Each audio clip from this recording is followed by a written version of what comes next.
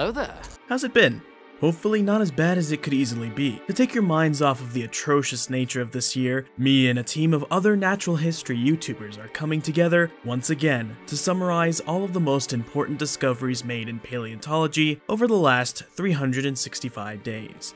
This year we're doing things a little differently. In past PaleoRewinds, it's all been 1 or 2 big videos here on the E.D.G.E channel, but this year we're going cross-channel. 12 channels are making a video on 1 month's discoveries each. Each video will be released in the 12 days leading up to the new year. Once January 1st hits, a compilation with a word from everyone will be released here as a final hurrah. Who's involved? This year, the PaleoRewind team, and schedule is as follows. Jacosaur from Nature's Compendium animates January, tomorrow December 20th. Omega Freelancer stylizes February on December 21st.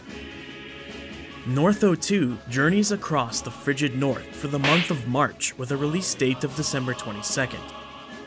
Spencer from Cretaceous cast crushes the competition with the month of April and a release date of December 23rd. Henry of Henry the PaleoGuy kiwis his way into May, throwing his video to the world on December 24th. Stephen from Your Dinosaurs Are Wrong analyzes the shit out of June for the world to see on December 25th, Christmas Day. Dylan from PaleoArchive cannibalizes July for us all on December 26th. Alexander of PaleoGeek fishes up August on December 27th.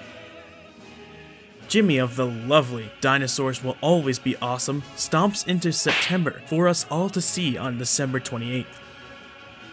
Ben of Benji Thomas carves the eyes out of October and lights his video on December 29th. Edaphosaurus waddles into November on December 30th. And Trey of TreytheExplainer explains the hell out of December here on E.D.G.E on December 31st. Make sure you subscribe to or follow each of these wonderful creators so you don't miss out on all of the discoveries made over the past year. Hope y'all had some happy holidays, and I can't wait to see you all back here on January 1st.